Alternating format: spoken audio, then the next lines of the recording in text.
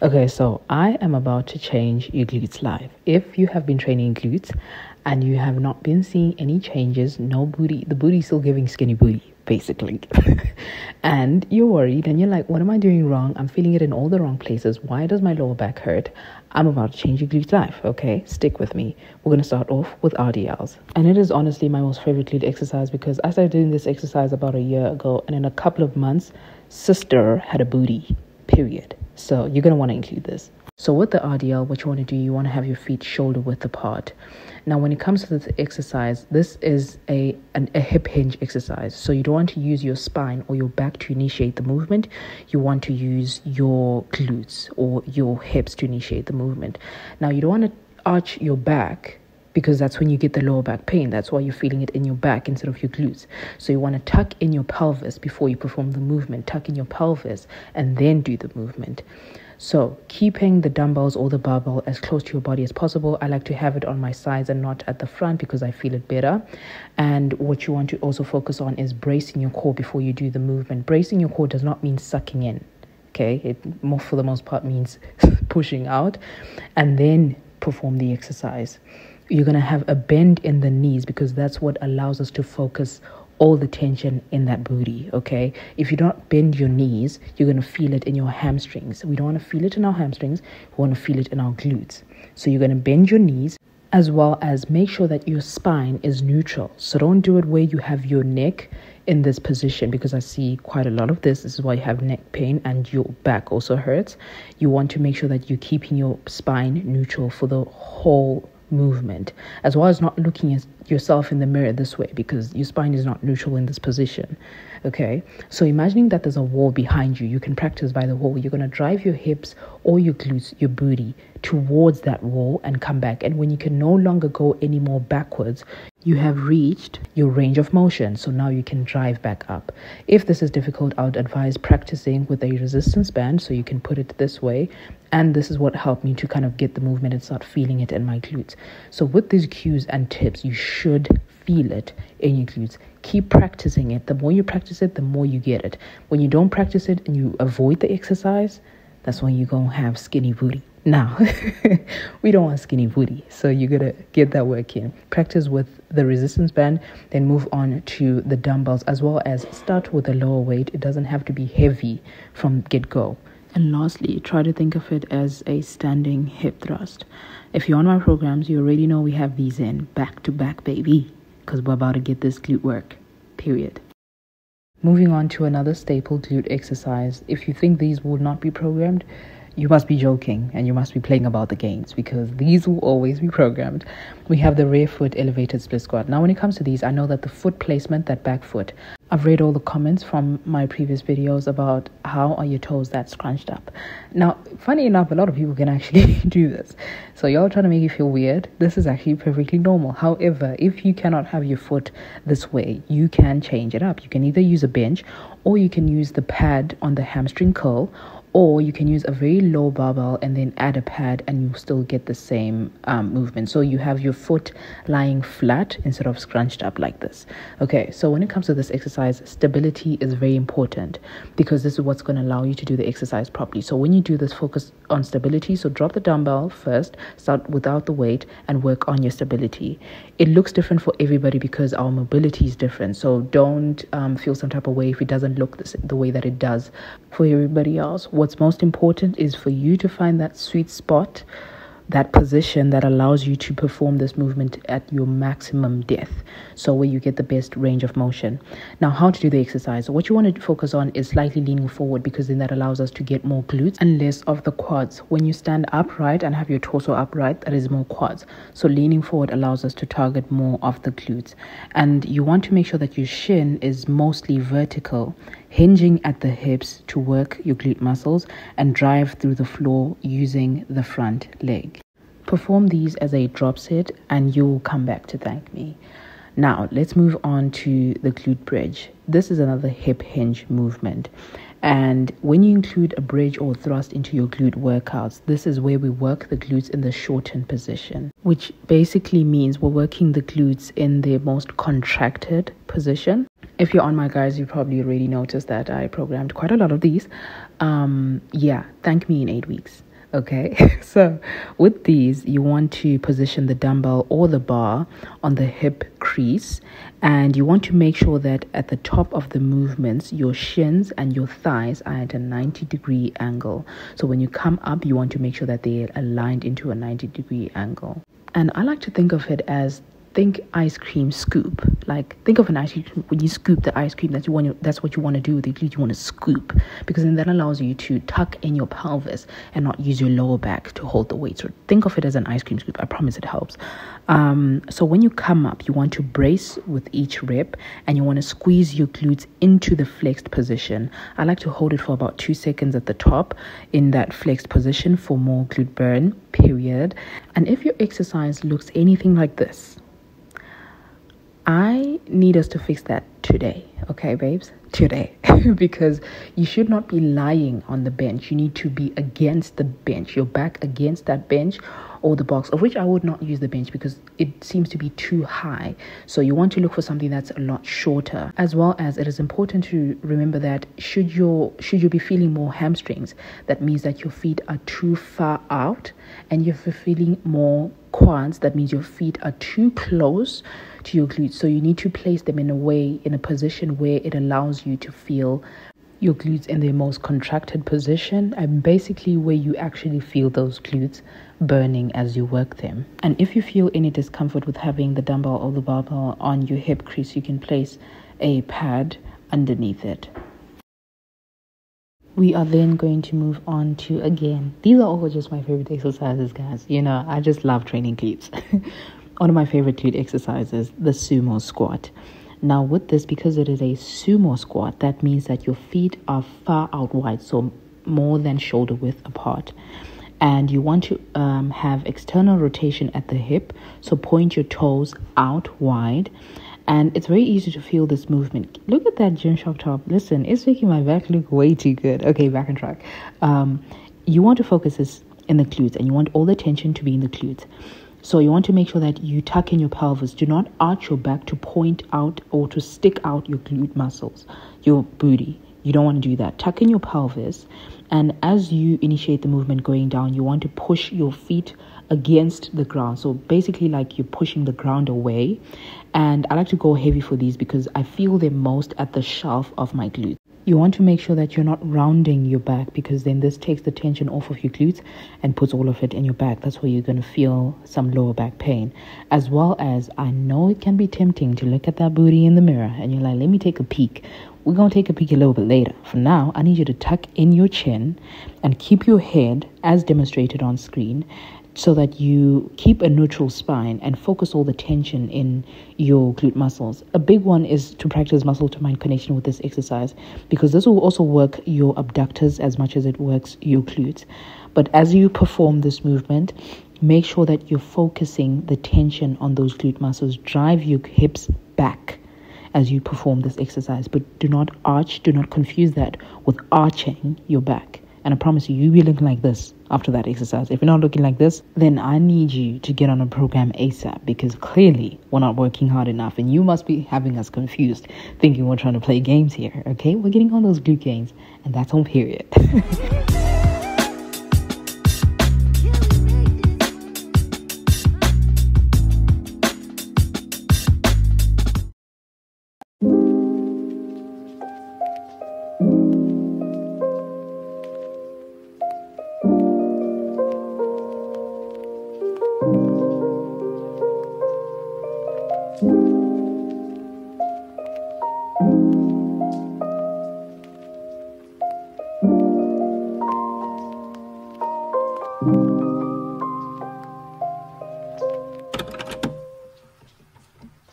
Please don't ever leave me.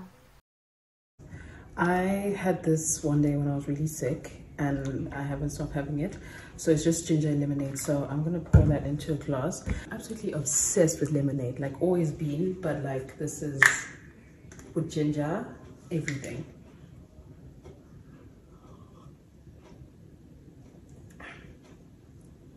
For some reason it tastes better when I'm sick, but it does. It's a lot more pulpy than last time. Anyways, let's get to making breakfast.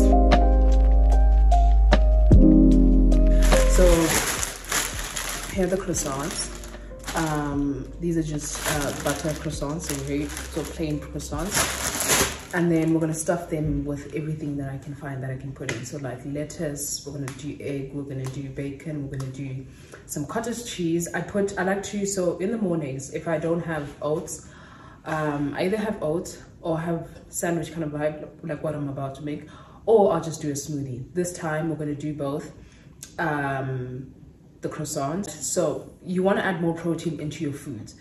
Whenever you're thinking about, okay, I need to eat high protein, don't think what can I take out, or even when you think I have to eat healthier, it's not what can I take out of my foods, I need to remove this, I need to stop eating this, I need to cut out this.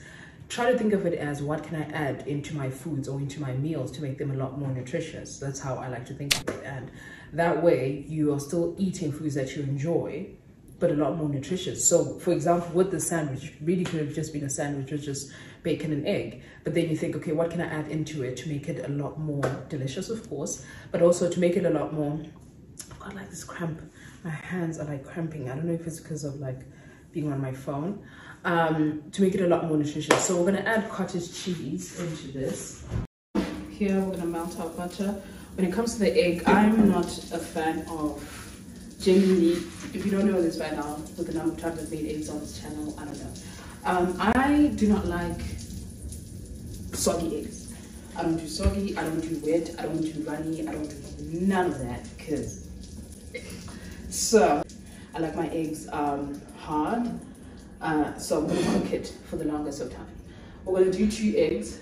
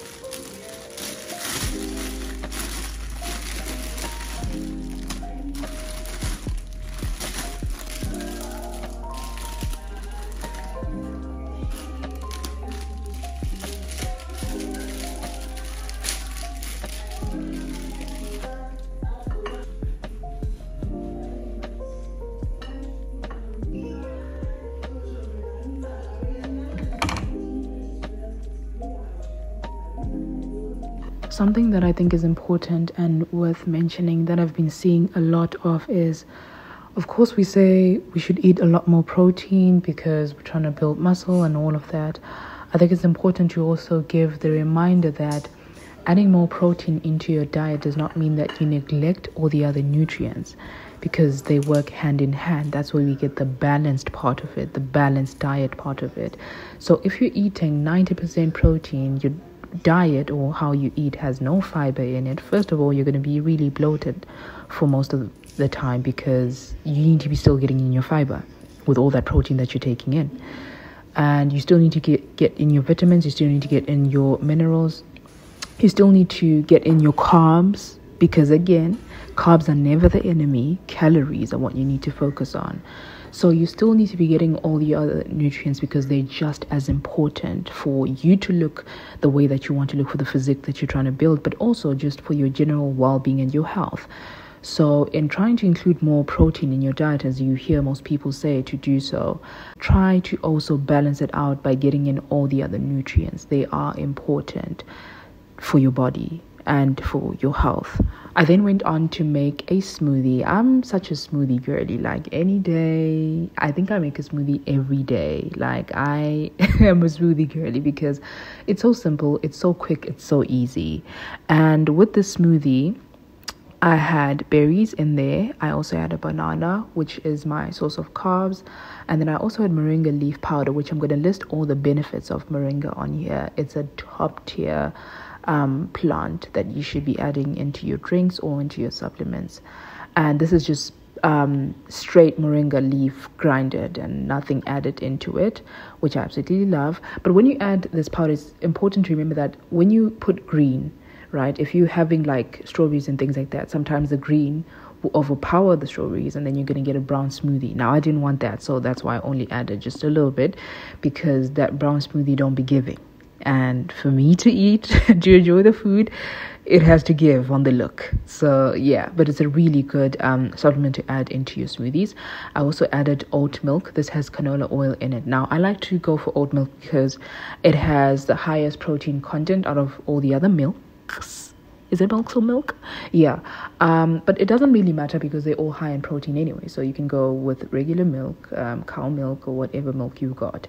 It still works. And then I added chia seeds for the fiber. And then I thought, okay, let's add apple. I don't eat apple, but I will eat it for the gains. You know, we got to do what we got to do. So I added the apple in there. As long as I cannot taste it, I think I'm good. And yeah, we blend that up. And that is what went with my breakfast. And when you have your smoothie, if she's giving thick like mine is, you can always add water to make it less thick. Yeah. Okay, so that's breakfast done. Here is a sandwich. So we've got egg, lettuce, bacon, and cottage cheese. I've already tasted, but we're going to pretend I haven't tasted. And here we go.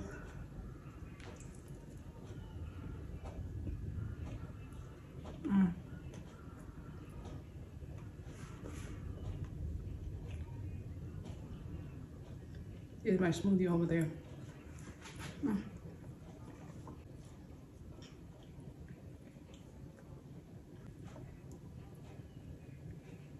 I put a lot of peanut butter.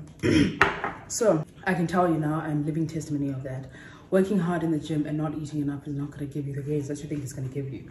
You might look a little bit lean because you were training, but you would actually get to your goals if you ate for your goals. So making sure, like in a standard meal, I always, even if when I'm having a smoothie for most of my meals, I always try to include protein in every single meal. So as you can see here, we have the egg as the protein. We also have protein in the cottage cheese. We have our carbs in the croissant. There's a butter croissant, so there's also fats in there. We also have our lettuce, which has our vitamins. And then we also have the bacon, which is more protein. Lots of protein, but also balancing it out here. And I like to have my vegetables mostly in their most raw form. So if I don't have to cook them, even better. That's the best way to eat them. So if you're trying to eat to build muscle, as well as for fat loss, to lose fat, you have to make sure that what's most important is your choice of foods. It's not necessarily how much, it's the most important thing becomes the choices that you're making and what kind of foods you're having, because you can get your 2,000 calories from crappy food. By crappy, I just mean, you know what I'm talking about, from crappy food, and get 2,000 calories from good foods or foods that would do much more good for your body. These two people that are eating differently are not going to look the same. Although they're eating the same amount of calories, what this one's going to look like and what this one's going to look like are two different things. And so your choice of food matters. What you eat matters. It doesn't have to be fancy. It doesn't have to be expensive, all of that. This is literally an egg, bacon. You can switch the bacon for ham, or you can read out egg, lettuce, a bun, or bread. You get what I'm saying? This is too good, I'm not going to lie. The kind of person that struggles to eat and you don't like your smoothies thick, try to add more water or more liquids into your smoothies. more water or more liquids into your smoothies, because then it's gonna make them less thick. I like them thick because it makes me feel like she getting thick. Not everyday oats. Let me tell you something. Not everyday oats. I'm gonna finish this off, and then we'll come back for lunch.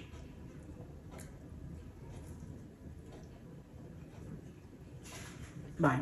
So I'm going to show you guys the vitamins that I take after I eat. I take vitamin C, then I take iron tablets because I'm an anemic babe. Then I also have multivitamins. I take these ones. These are for women specifically. And these are the supplements that I take right now, including pre-workout. I do take pre-workout. But like I always say, it's always best to receive your supplements from real food first. And then if you do need to supplement, then you can look into these and see what you would need, as it may be different for everyone.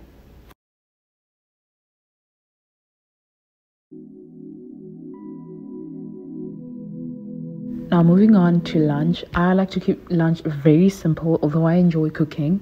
I like to keep it very simple, so we're making a very easy and simple wrap, which consists of about probably 5 ingredients. I learned this trick from my mom. You know, when the spice cannot, like, get stuck inside, and then use the other one to rub, it works like a charm. But yeah, a very simple wrap. I may not put the salt in when I notice that I always leave out the part where I add the salt. Please trust and believe that there's salt in all this food, okay? Yeah, let's get to cooking.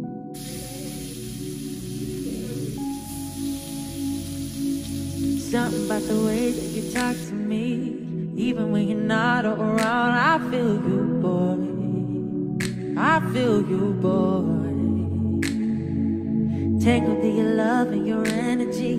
Perhaps it was the way that you smile. I see you, boy. Oh, I need you, boy. 'Cause I've been waiting my whole life to find someone like you.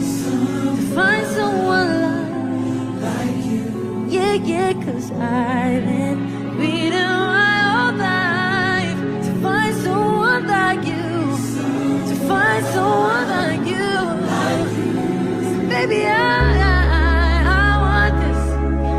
want this to last forever. Oh yeah. So baby, I want this. Can we make this last forever? Oh yes. Ooh, ooh, ooh, ooh, ooh, ooh, ooh, ooh.